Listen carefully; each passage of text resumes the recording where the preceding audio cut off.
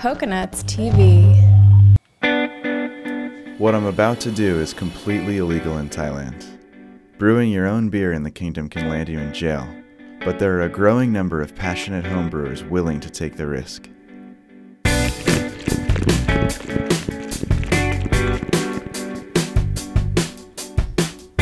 The global craft beer boom started in America, where it's now a $14 billion industry.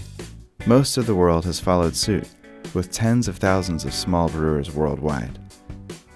In Thailand, however, homebrewing is illegal. It can even land you in jail. Thailand's beer market consists of two enormous brewers.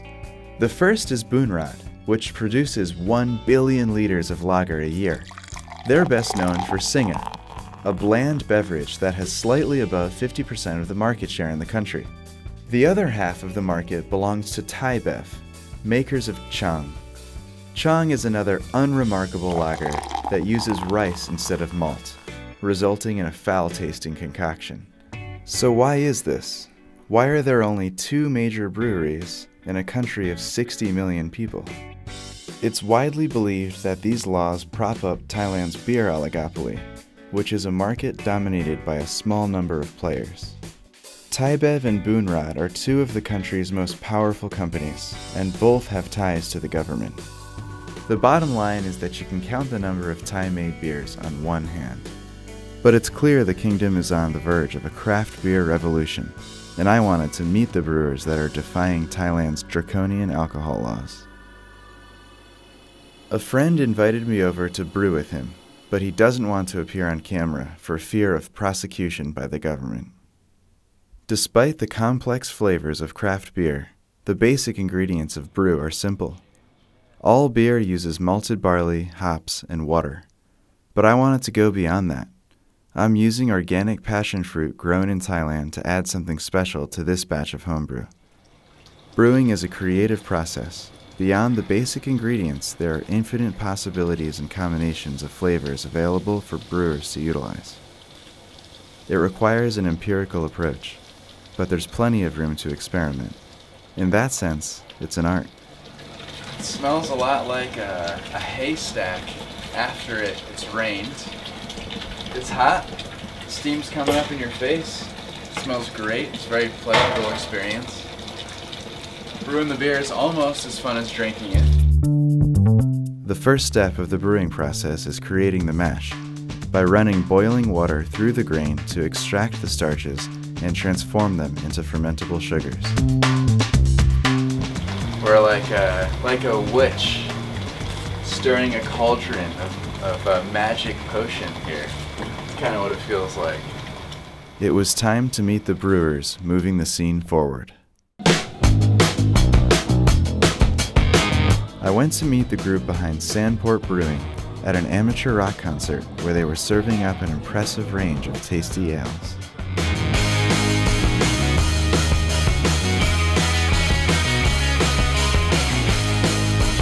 Yeah, that's good beer. That is good beer. It's balanced. Are you scared that one day you will get in trouble for doing this, for following your passion for brewing?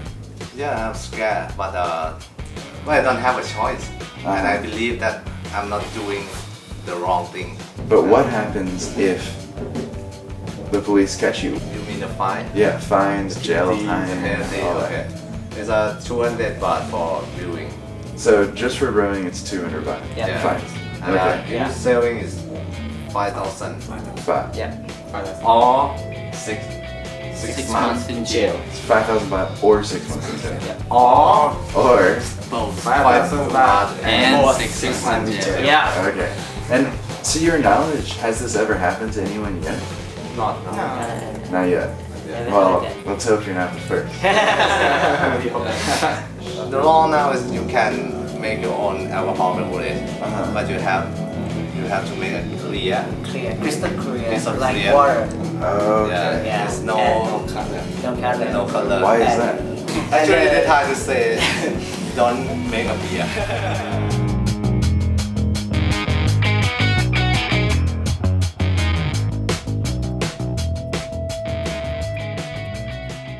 Typically, home brewing grows into a small business that is then scaled into a successful craft brewery. But the current law seems to prevent aspiring brewers from ever having the chance to grow into something that can challenge mainstream beer. We're now on to the boil, a step in the brewing process where we add loose cascade hops to the mix. These heady bittering agents balance out the brew and add a subtle bite.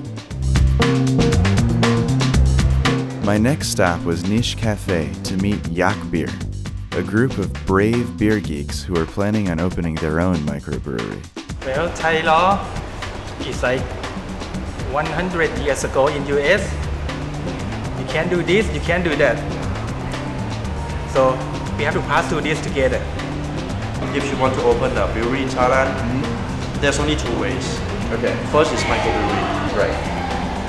If you're owner of a restaurant like me, you can ask the license to do microbrewery right away, no problem. But you can sell only on the permit. Right. You cannot sell it outside, you cannot distill it, you cannot bottle it, you can sell it in draft with your place only. So it doesn't make sense for the investment. So no one can start at the bottom and grow, following a natural growth curve of business? No, not at all, not at all. This is all fact. This tool right here is called a refractometer. It uses light and a prism to measure the specific gravity of a liquid, and even more specifically, the sugar content or salt content of a liquid. So we measure it once before fermentation occurs, and then we measure it after fermentation occurs, and we can figure out how much alcohol is in the beer.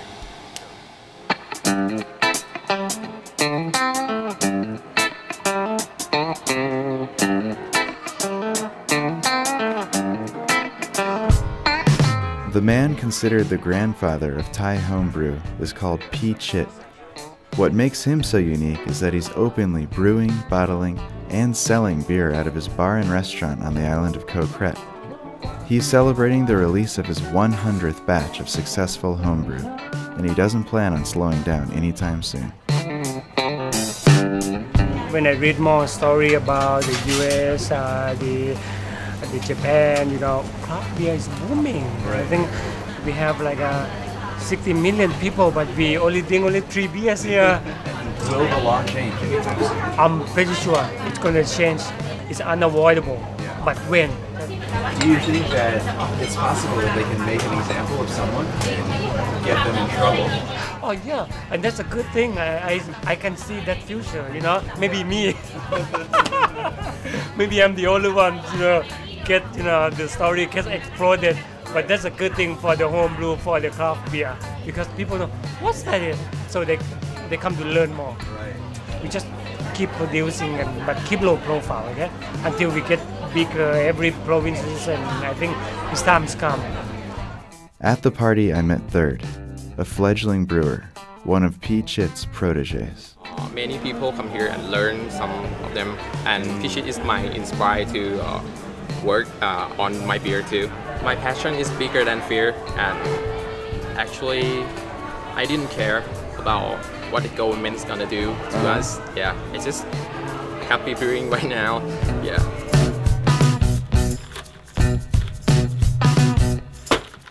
I'm using a heat exchanger to cool the wort down quickly so we can add the proper yeast at the right temperature to prevent ruining the beer. This is also when we add the delicious fresh passion fruit juice that we'd previously squeezed. I almost felt cheated by not being able to drink it. Brewing is all about delayed gratification. We sat down with Thay from Team Alpha Brewing to discuss the demand for Thai-made craft brew. Have you ever had a situation where someone has come to you and said, you can't do this, or you shouldn't do this? No. No. Yeah. Even the police just order beer for me. Police order beer? Really? Yeah.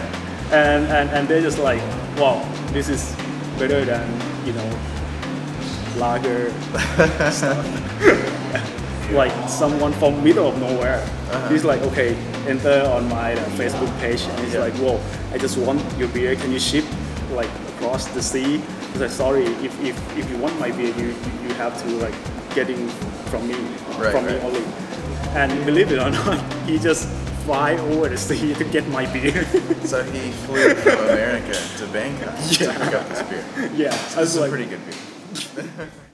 The last stage of the brewing process is draining the beer into a corny keg.